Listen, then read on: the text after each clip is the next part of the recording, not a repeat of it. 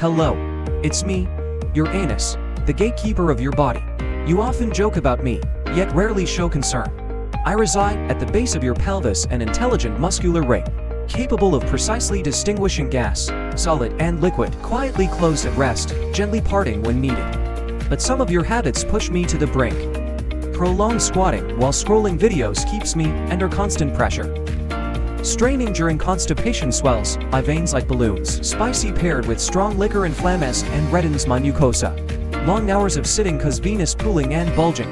This is what you call hemorrhoids. Though resilient, I am not invincible. Once the anal cushions prolapse, recovery becomes difficult.